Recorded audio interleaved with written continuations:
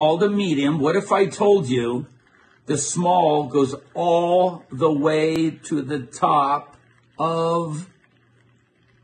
Wait, what? There's still more in... How do you do that? That's impossible. You're telling me that the Starbucks cup small and medium are the same size? I'm also telling you they're marketing geniuses. I guess. This goes into there, and that will also go into there. Wait a minute. You're telling me that's the same amount? Same amount. Put that back in there. I will do that. What do you see inside of there? Nothing. Absolutely nothing. Right. Absolutely nothing. Small, medium. You're telling me that you can pour that all the way back into there and it'll be the same? They call that a tall. It's a small, but they call it a tall to make it seem like there's more. Show me. This one's a grande. Okay, now that is full to the top. There's no way that's not going to overflow. Look inside. I'm seeing it. Look in here. I'm watching it. That is unbelievable.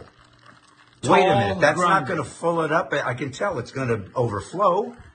It's not. It's the exact same size. I don't know if it's the depth. I don't know if it's the diameter. I don't know how they do it, but look at this. All the way to the top. It's ridiculous. I don't even understand it. This one will now go into that one.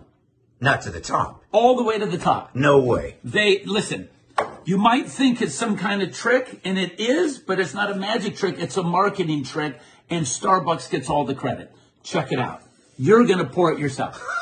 You're going to pour it yourself. All the way to the top. Go nice and slow. Can you do both at the same time? I can, but... Okay.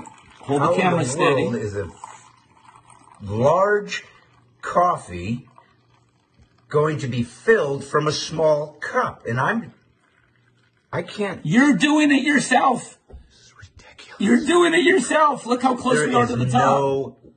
How in the world... How do you... It's full. All I can say is this.